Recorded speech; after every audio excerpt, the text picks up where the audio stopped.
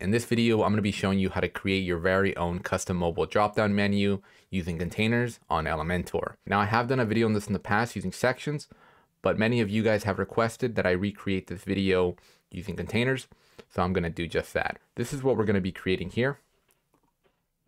As you can see, whenever I click my hamburger icon there, we're going to have this drop-down. This is a complete custom drop down, so you guys can pretty much add anything to this drop down. If you want to add another button, you can, a longer menu, even icons in here, you can. It's gonna work very smooth, as you can tell here.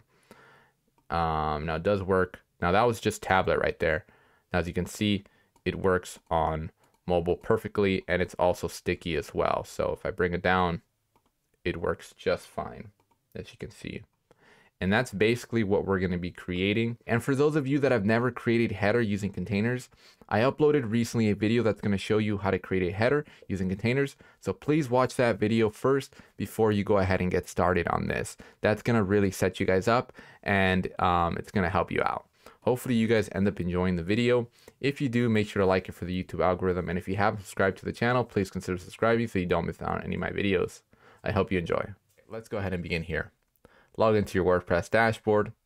Make sure that you have Elementor and Elementor Pro installed. Now, go to your templates, go to theme builder, and then go ahead and create your header. Now, I've already created my header, and I actually did it in one of my last videos where I showed you guys how to create a header using containers. Now, I recommend you follow along on that video and you get your header created, because we're going to be using that header there. But just in case you want to just replicate my header real quick, let me go ahead and go over it. So I have a container here with a logo on the left and a container on the right. And I have this main container set to a row. Inside my inner container, I have a WordPress menu, as you can see here, and then I just have a button. And that's pretty much it. And I also have this container set to row. And I have it set to, I believe, I have the justify content to the end, and I have it items, align item center.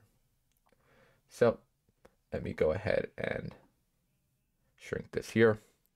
Okay, so the first thing that we need to do once you have this set up is we need to have two inner containers inside our main container. Currently we just have a logo and then a container. So let's grab our container here and put it inside our main container, and we're going to drag and drop our logo in it. There we go. So as you can see, we have a container, and inside that we have two inner containers. I'm going to be calling my inner containers column, so we have our first column and our second column, just to simplify things. So one thing I want to do is I want to go ahead and make my first column, I'm going to shrink my first column just because I want to give my second column a little bit of more space, just because I don't want my menu to wrap here whenever we shrink our screen, or if someone has a smaller screen size. That's always super important to do. So let's click on our first column and let's set this to full width. Make sure it's set to percentage here, and we're just going to bring it down probably to around this size should be fine. And as you can see, our second column is going to expand, which is great. Let's make our logo bigger. Click on your logo here, go into advanced, make sure you set it to custom. I know that currently you'll probably have it at default and you'll see it like this, but we want to set it to custom, and we want to set it to about, this height. This width should be fine. The reason is because we want to add our icon in here, our hamburger icon. So let's go ahead and drag our hamburger icon inside, go into your elements, search for the image. So we're going to be using an image instead of an icon element. And I know that in one of my last videos where I showed you guys how to create this mobile menu here, I ended up using a icon element, and I know that some of you guys were having issues with that. So instead I'm using an image element now, and I actually have, instead of using the CSS to change the icon or to even display the hamburger icon and the closed icon, I'm just going to be adding it to the jQuery, just so then it works for everyone this time, because I know you guys were having issues with that. So let's go ahead and drag our image element in here. Let's make sure that it's set under the logo. click on our first column, set this to row. There we go. Click on your image, and let's go ahead and drag and drop our icons here, our hamburger icon and our close icon. Now, in order to download these icons here, go to fonts.google.com, go to icons, and we're going to be using this, the menu icon here. Go ahead and download that, click SVG, and then the close. Click SVG here on the bottom right. In case you can't see it, let me try to,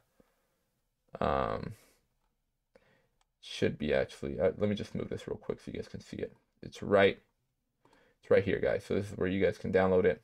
That's where you guys are going to need to download it. Okay. So once you have that downloaded, you can go ahead and upload it here. In case you're having any issues uploading SVGs, I recommend that you install an SVG plugin.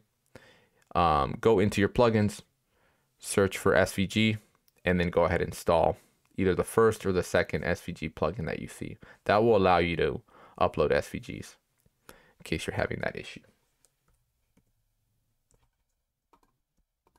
So I'm gonna just upload mine here. There we go. I'm gonna use a hamburger icon, which is gonna be good, or the menu icon we can call it. That's fine. So for right now, let's go to advanced on the image, and let's just hide this on desktop because we only want this icon to show on desktop, right? There we go. So sorry, we only want it to show on tablet and mobile, I should say. You can see desktop is still looking good. Now let's go ahead and start the fun stuff. Let's go into tablet, and let's click on our first column here. And actually, you know what? Something that we want to do before we do that, let's click on our main container and then set this to wrap. There we go. Now we have it top to bottom. Click on your first column, and on full width, set this to 100. There we go. Now something that I don't like is the spacing here that we have. Let's go ahead and remove the spacing on our main container here, or I should say the padding. We should remove the padding on our main container. So our main container, click on that, go to advanced, and then check this so we can do it to all of them and set it to 0. There we go. Now let's click on our column, first column in here. Let's add this to space between. Oops, sorry, not space around. Space between. There we go. Now we have our logo on the left and our menu icon on the right. Now click on your menu icon here on your image element, and then make sure you align this to this center. Now what we could do as well is we could just go to the container and do the same thing here. That will work anyway, so that's fine. Let's just do it on the container level. Okay, so now that's looking good. Now we need to go ahead and actually remove the gap that we have right here. You see that we have this gap. So let's click on our main container. Let's go into layout, and let's set the gap here to 0. Perfect. Now, something that we want to do here is we want to go ahead and set this to wrap as well. But before we do that, we do need to remove some settings that we may have added in the previous video. So let's click on our button here, go to advanced, and make sure that we don't have the sides here of grow selected. This, or else it will not work. So make sure this is unchecked. If this is checked like this, it's probably not going to work. So don't do that. And then same thing here. Let me just check my menu here. Make sure that we don't have that. Okay, perfect. That's great. And then something that I do want to do though is let's remove the order here and just leave it to default. That's fine. Okay, now let's click on our button. And while we're here, we can go to content. Go to advanced. And the width, set it to full width. That's fine. Now we can go ahead and set it to wrap. So let's click on our container here. Sorry, on our second column, I should say. And then let's go and set this to wrap. There we go. Go back to our button. Go to content, alignment, and I set this to justified. There we go. Now it's going to take up the entire space. Now I don't really want to have a border radius on here on my button. So let's go into style on your button and set the border radius to 0 just by clicking this. By clicking this, everything will be set to 0. That's perfect. Now let's go ahead and adjust our menu. So click on this, go to content, and then remove the full width. We don't need that anymore. Make sure it's you select your nav menu, set it to horizontal, pointer none, and you can have a pointer if you want, but I recommend you don't. Breakpoint should be tablet. Full width should be you should just remove that to no, and then we're gonna center this, and then this is where the magic happens. Toggle button, we're gonna do none. There we go. Okay. Now we're gonna go into advanced here with full width. There we go. Now that works perfectly. Okay. You can see that's looking good. In case you want to make any adjustments to this, you can.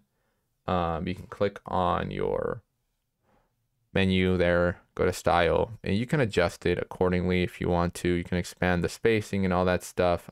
Sorry, not this one. It'd probably be more, you know what, it'd be your drop down. Sorry about that. Go into your drop down. That would be more on desktop. So we can adjust the horizontal if we need to, the vertical. You don't really need to adjust the horizontal because we already have it set to the middle, so that probably won't work, but you can definitely adjust this if you need to. So, and you can basically add anything to this drop down menu. If you want to add any more, another button, you can. Maybe we want to duplicate this. You can just add another one as well for mobile. So you can really just do anything with it. You want to maybe add another container with icons inside of it. As an example, let me see if I can, but yeah, obviously you can. There we go. So now we have that one. Yeah, it's inside. You want to go ahead and maybe add like an icon in there as well. And you want people to select icons in the drop down, maybe like a login thing. However you would like, really. If you wanted to, set it up like that, you can really do anything with it. But just for this example, this is the drop down that we're gonna have. So now let's click on our second column. And this is more going to be called our navigation column or our nav container, but it's holding all of our navigation here. But let's first go on desktop and make sure everything's looking good on desktop. Okay, so we can see we still have everything looking good. Let's go ahead and click on our second column, go to custom CSS. Actually, before we do that, let's give this a CSS class of nav-container on your layout settings. Now let's go into the CSS here, do dot nav-container. Now I know I can use selector, but since I'm going to be using this CSS class on my jQuery, I might as well do it this way. So let's do curly brackets and let's do display of none. But if we end up checking on desktop, we won't see our menu anymore. So we only want to apply this to tablet and mobile. So let's set up a media query. So above this, let's do @media, oval brackets there. Let's do max width. So basically the max width that we want this to work. Anything below this will activate our style here. So anything below 1024, which is a max, we want this to work. 1024 pixels. 1024 is basically our tablet breakpoint there. So we're going to go ahead and copy this and then paste it inside. There we go, just like that. Now I will have this on my website anyway, so you guys can just paste this if you need to. Okay, so as we can see, it's working great, and on mobile as well. The only thing is our icon here is not going to really do anything. But before we add our jQuery here, let's click on our menu icon there. Even in here, you can click on it. And we want to give this a class. We want to call it nav-icon. Let's hit update. Now let's open up another window to add our code.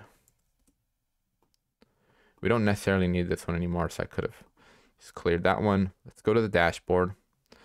Let's go to Elementor, custom code. Now, in case you don't have Elementor Pro, you could add the custom CSS here in the customizer that I added on here. I think I added it on this here. You can add this in the customizer, and then our custom code, you can use a code snippet plugin. Okay, so let's do add new. And let's leave this on the body end. You can even do head if you guys need to, but body end I always prefer. So now let's go ahead and name this mobile drop down menu. Now let's paste my jQuery that I have here. We need to go ahead and add our icon URLs.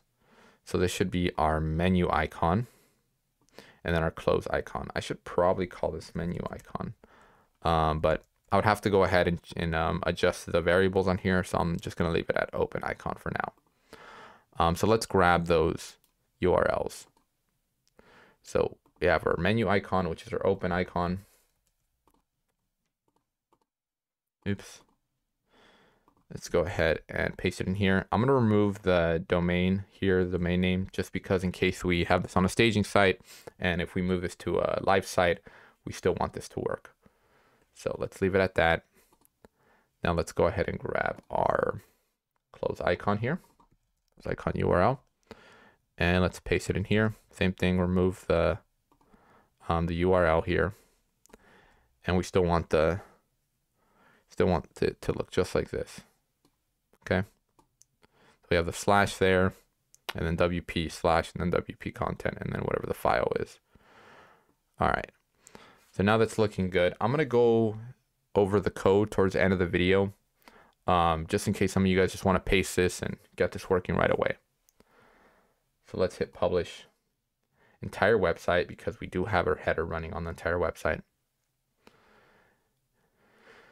And now let's test this. Let's go and preview this.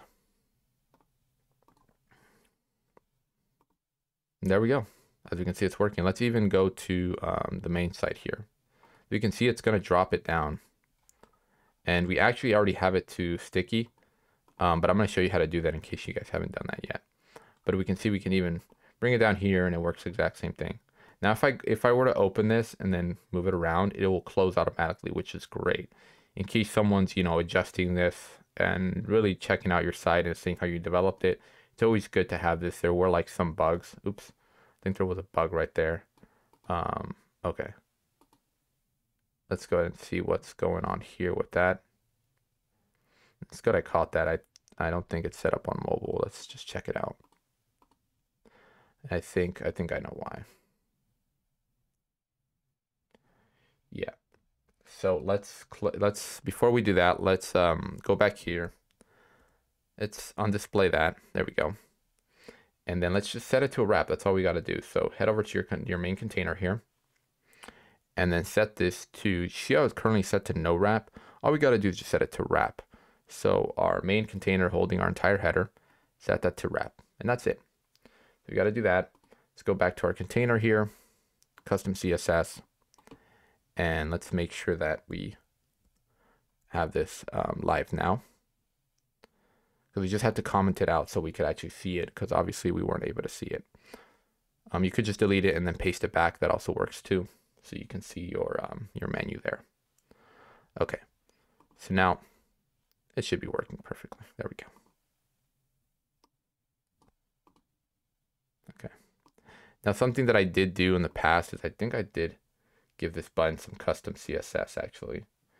Let me go back here, and I believe I gave this a media query in here of a display none for this width. That's something just more custom when it comes to the header, but you can watch my header container video to go over that. I'm gonna uncomment that out now because I don't need it anymore. And now we can see that we'll have our header there, our button, I should say. There we go. Perfect. everything's working. It's just fine. In case you want to make this sticky, by the way, click on your header, go into advanced, motion effects, hit top, have it work for pretty much all these breakpoints, desktop, tablet, and mobile. If you want to add an offset, you can, but it's not really necessary. And then just hit update, and that's it. Okay, so for those of you guys that want to go ahead and learn about the code, in case you guys want to go ahead and maybe adjust it a little bit, let me go over it. So we have a script tag, so we can add our scripts in here. We have a const variable of jQuery, just a shortcut so we don't got to write out the entire jQuery here. We just have that variable there. And then we just have a variable of my open icon URL and then a variable of my close icon URL, just so then we can use this all around. And I don't got to keep pasting the same URL, just redundant. I only like pasting the same thing once. So just makes it just more optimized. Okay. And then right here, we just have a loader, and we're pretty much just waiting for the HTML document to load. Once the HTML document is loaded and it's ready, we're going to run this function here. And this function is going to wait for a click, and specifically a nav icon click. So basically our icon here, it's going to wait for us to click this, or any visitor to click that. Once that is clicked, it's going to run this function here. We're going to have an if statement, and the if statement's going to check if the nav container here, the nav container is visible. So if this is clicked, and obviously once this is visible, and it will be visible because we have our slide toggle here.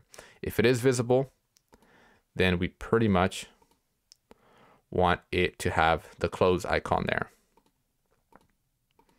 And that's what it's doing. So, or I should say the open icon. If it is visible, it should have the open icon there. If that makes sense. Okay.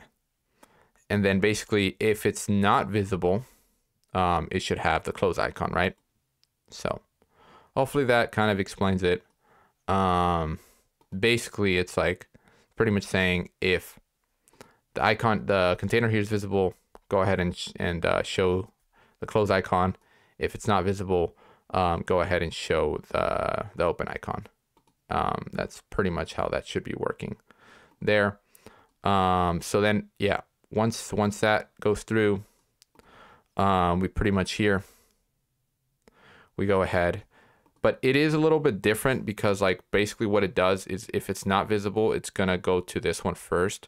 It's a little bit backwards, but that's just how I have it working anyway. So basically on the first click, it'll probably go to this one, and then it'll toggle this as well. And then after that, it'll probably go here and then here again. But that's just how I have it working, and it works perfectly. It works fine. So that's how that works. This one is just a jQuery that will pretty much slide toggle our menu. So basically display our menu, but as it displays, it'll kind of slide it down, so it just doesn't just appear right away. And I have a duration of 200 for those of you guys wondering there. And then right here, we have we're running a variable, and we're targeting the window object here. And we're pretty much waiting for a resize on. Resize was just a method of a resize. And then once we notice that the window is getting resized, we're going to run this function. And the function is first going to check if we're on the Elementor editor. If we're on the Elementor editor, then it's going to return and it's not going to move forward. But if we're not on the Elementor editor, then it's going to run this function here. And basically, there's a variable of this, which is just getting this window, and then that variable allows us to access some methods here, and we have an if statement, and we're accessing the width of here, and basically we're checking if the width of the screen is greater than 1024. If it is greater than 1024, which basically means if it's on desktop, we want the nav container to show. Because if we go to desktop here, this nav container should always show here. If you were to expand this, let's say you close this out, right? And then we go back, we wouldn't really see our you know, our menu here. And that's just for those that are, you know, adjusting the resize. Most of the time people would just have a set size on their screen whenever they view it on mobile, on their phone or tablet. No, most people won't be adjusting it like this, but I have that there, you know, just in case. So anyone's resizing the window or something like that, you know, you don't want your website to look glitchy. That's why I have it set up like that, just to kind of make your menu there look responsive. And then if it's not greater than 1024, we know that it's basically tablet or mobile. We want it to run this, and basically this will go ahead and add the open icon here, which is going to be the menu icon. It's going to show this menu icon, and then it's going to go ahead and hide the container, right? So that's pretty much why it's doing this. So whenever we open it and then we move it, you see that it closes back. That's why, because it's running that code. So it basically closes it and then adds the menu icon there. And that's pretty much how that works. If you guys have any questions on this, just feel free to reach out. I know you guys had issues in the past with this, but hopefully I did resolve some of you guys' bugs, and the icons are working now, and you guys are not going to have that issue anymore. And this is, in my opinion, a much more simplified way than the last version that I was doing with the sections, I feel like. Now, if you are using sections, you can technically do it this way as well. You may just need to adjust the code a little bit, but I recommend using containers because containers are so much easier in my opinion. But maybe that's just because I'm more of a developer and I've been using Flexbox for years and it just comes natural to me. But yeah, let me know if you guys have any questions. Hopefully you guys enjoyed the video. If you do, make sure to like for the YouTube algorithm. And if you haven't subscribed to the channel, please consider subscribing so you don't miss out on any of my videos. As always, thanks for watching.